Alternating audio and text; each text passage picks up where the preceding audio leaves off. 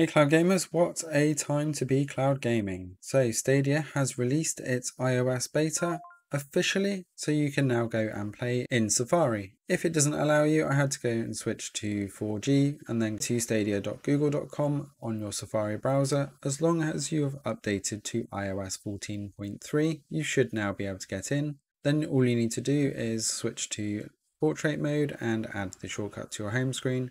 Then log in through that shortcut. This is going to be the best way for you to play going forwards, and it will also remember your login details.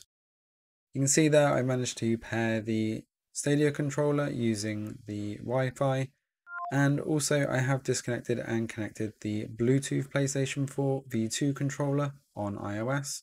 So you can play on mobile data. It is confirmed that you can play mobile data as long as you don't use a wireless controller. I don't use the Stadia controller, use a Bluetooth controller instead. The Razer Kishi is definitely looking a lot more tempting right now for iOS, even at £100. So I'm just going to show you a bit of driving around here. I was using the PS4 V2 controller here. No noticeable latency on the input controls. The quality here is recorded off the iOS inbuilt recorder, so it is not as smooth or as beautiful as it actually looks on the phone itself.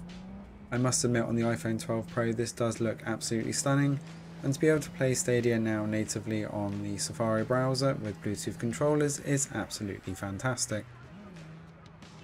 Both Google Stadia and GeForce NOW, within a couple of weeks of each other having Safari support, is absolutely fantastic for cloud gaming in general.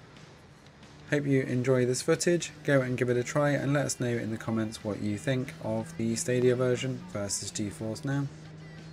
Thanks for watching. Don't forget to hit that subscribe button to stay up to date with all the latest across all cloud gaming platforms, and we will see you next time.